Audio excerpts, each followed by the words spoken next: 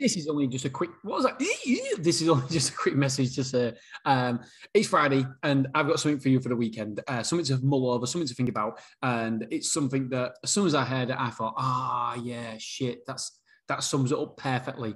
And it's called the Lampshade Effect. And so what that means is. By the way, this gives you something to look for over the weekend. If you don't want your site, if you whatever, you can have a look at it. It's so hard sometimes for us as self-storage owners, as people who work in self-storage, to look at something objectively. And that's, to be honest, why I use Dave Davies, because when he comes down, I've seen it time and time and time again, and it's a fresh pair of eyes. He's seeing things that I'm not seeing. And so the lampshade effect is something similar to that. When you see a cockeyed lampshade, and it's an insight into people's minds. So when you see a cockeyed lampshade in a hotel, in a restaurant, you automatically think, oh shit, what else is wrong? When you see the mucky window, you think, oh shit, what else is wrong? We've got a pub in Beverley that it looks the absolute crappiest pub outside ever. Lovely food inside, but it looks messy. It looks untidy. And people often make comments about it to me. And the problem is, I gotta be careful. I know the owners and they're absolutely brilliant. The food's amazing, but from the outside, it's a lampshade effect because it won't get people in. So I told a mate of mine, my mate, I said, listen, I'm only telling you because I love you, I care about you, but people are mentioning about the state of the outside of the pub, and it doesn't represent the pub itself. It's a lovely pub, it's old fashioned, it's all worldly, but the outside just doesn't look inviting. And so, sure enough, what did he do? He painted it. It looks miles better. And so, it's exactly that. It's the lampshade effect. What you see on the outside, or what you first see, it's curb appeal. That's what the Americans call it. It's curb appeal. We've got to make sure that the lampshade effect works in our favor. So everything is sparkling. Is the windows nice and clean? As soon as you walk in, is the carpet clean? Has the floors been sweeping? Whatever it may be, you've got to make sure that you show yourself in the best possible light. It's like going on the first date. You wouldn't go with somebody on the first date smelling a BO, your hair not done, whatever it may be. You'd show your best self.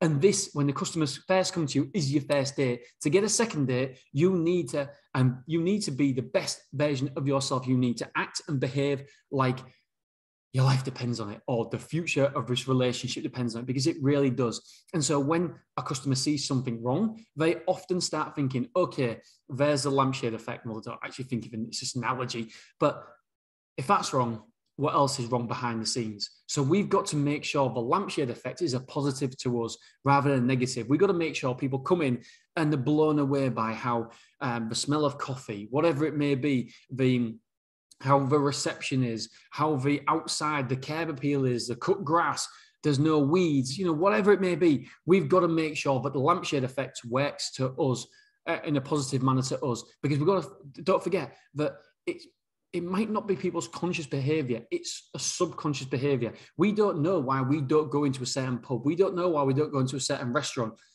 And a lot of the time, it's because of your first impressions are negative ones, and your subconscious mind have buried that, and they're like the puppet master. And so they're telling your brain what to think and not to go in there, etc. So we've got to make sure that everything that we can control, in a good and positive manner. So for me, I like to get other people there. And I'll be really honest with you.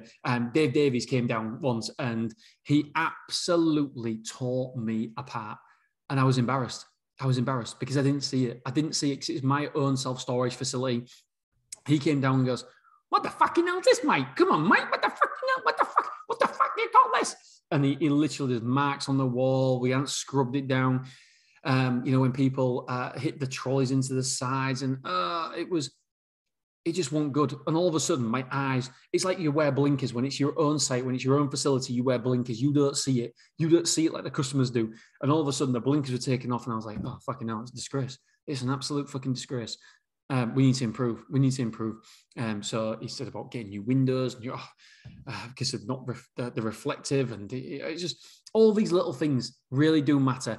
The subconscious behaviors all stack up. They either stack up in a positive column or the negative column. When I was a salesman, we used to go on sales training and used to try and get as many positive blocks in your positive column before you told them the price.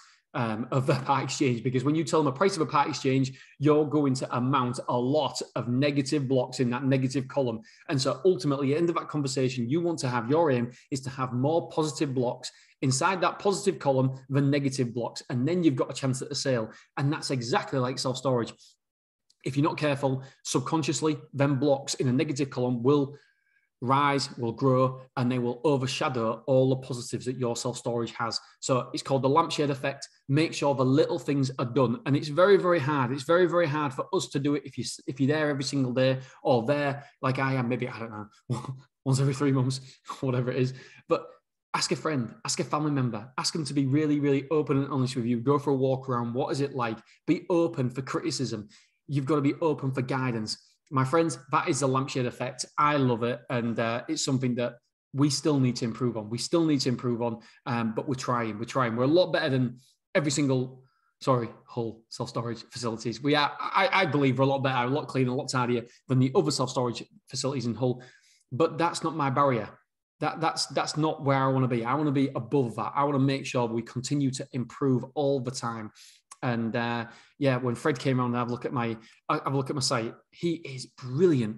Some of the stuff that he notices, I'm like, fuck, how the hell do you notice that? How do you know that? It's just incredible. We can always be better. That is a lampshade effect, my friends. I will speak to you on Monday morning. Have a wonderful weekend. Bye.